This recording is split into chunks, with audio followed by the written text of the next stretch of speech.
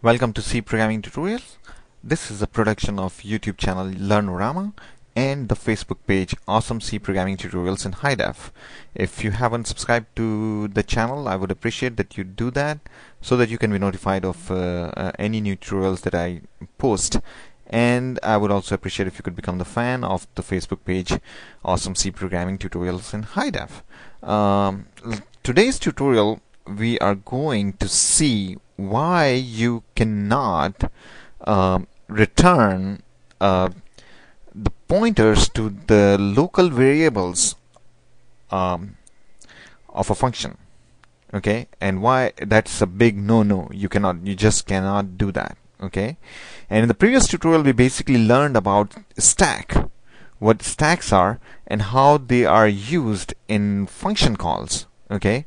So we learned that stack is anything basically a data structure that actually represents the last and first out principle, which means anything that if the data is coming in the order in such a way that the way it's coming in, it is pulled out in the reverse order. The last data that came in is the first one that's pulled out.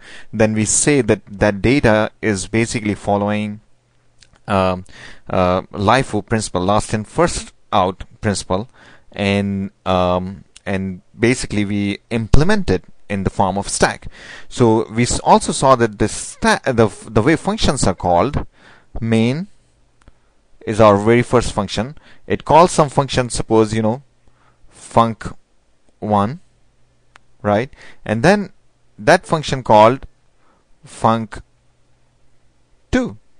okay, and then this function called func3,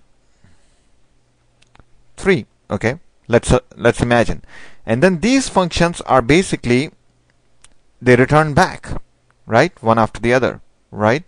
And since the last function that was called is the first function that returns back, and these functions cannot return unless the functions which were called after it, they basically are finished, they return first. It means that the last function that was called is the first function which has to return. Then this function calling is actually following the last and first out principle, right? Now main function can basically, remember, it called this func1, then func1 called func2, then func2 called func3, and then it went back. Now after that the main function could potentially call another function, right? I don't know, g1, okay, and then g1 could call another function, g2, okay, and so on, right? And then suppose g2 just returned back, and then g1 returned back, and we came back to main function, okay. Now look at the way. Now suppose func1 has a variable called integer f1, right? func2 has a variable called integer f2, and func3 has a variable called integer f3, and g1 has a variable called I don't know, a1. We don't want to call it the same name as the function name, that's not going to be good. And g2 has the variable called a2, okay. These are the local variables. The way we define the local variables we already know, right? These are the variables which are declared right after the braces start of a function. Like in this is the main function, and we declared them right here. These are called local variables. So suppose this function has this variable and this function has this variable. For example, I'm just showing all of them as integer. These could be character type or float type, or they could be arrays, or they could be structures, struct variables, anything. As long as they are inside this function, that's what we are talking about. But let's look at them, how these variables are created in memory. They actually created on stack, okay, and this is how they look like. That this is the stack, just like the stack of plates, okay. So this is the first function which is called is the main function, right? I should basically, let me see if I can raise it. Let's see, let me raise this guy here, okay, and let's write main outside. Okay, and this main function does not have any local variable, so that's fine. Okay, now func1, when func1 is called, the stack, this is the stack, stack is basically the part of memory which is allocated for the use of the local variables, to create the local variables on. Okay, these memory locations are going to be used for these local variables. Okay, now when it calls func1, what happens is that a piece of the stack right after main, where main ends, that piece is actually allocated for this function func1, and inside it we will have one variable called f1. Okay, this memory will be enough to basically hold f1, plus it's also going to hold any parameters that this function might have, so we will allocate a space for that also. So this whole thing is called a stack frame. Okay, and this stack frame basically is for this particular function f1, function func1, and this func1 is actually the space for this function func1 is created right after the space for main.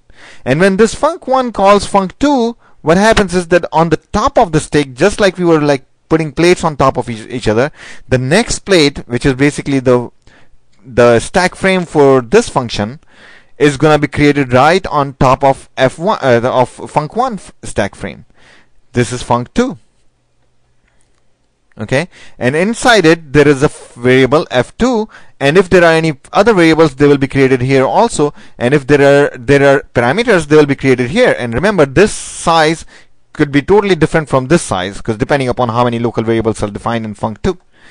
Similarly, then func2 calls func3, so a frame is created for func3 here on stack.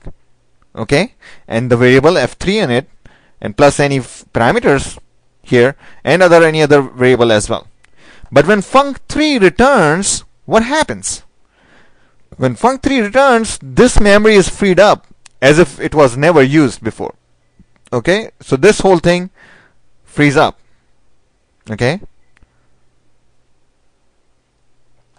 and then func2 executes, and then func2 finishes, right? And then func1 finishes. So func1 will finish, and then we will have main function. When main function finishes, the program ends. So main function never finishes until the end of the program. The point is that after func1, look at what's happening here. When func1 completes, G1 is called by main. So what's going to happen? Where do you think the memory for G1, this integer variable A1, is going to be allocated for? It's going to be created on the top of stack. Every new function call, the variables are allocated from the top of the stack. What is the top of the stack right now? Right here in the main. Okay, so we will create G1, a space for G1 here. Okay, and the variable name A1 is going to be used here.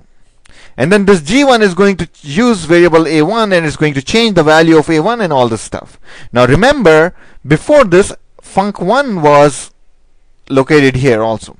So the variable f1 was pretty much located at the same location as A1. Now f1 does not even exist because this function has already returned. Now A1 exists. The value of f1 is not guaranteed to be there. Okay, A1 could overwrite very easily, right?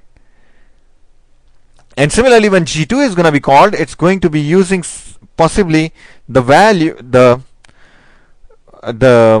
space that was used before for func2, and the A2 will be probably created right on top of where f2 was there. Okay, and so on. So I'm going to stop here, and I'll continue this tutorial in the next video. So keep watching. Thank you.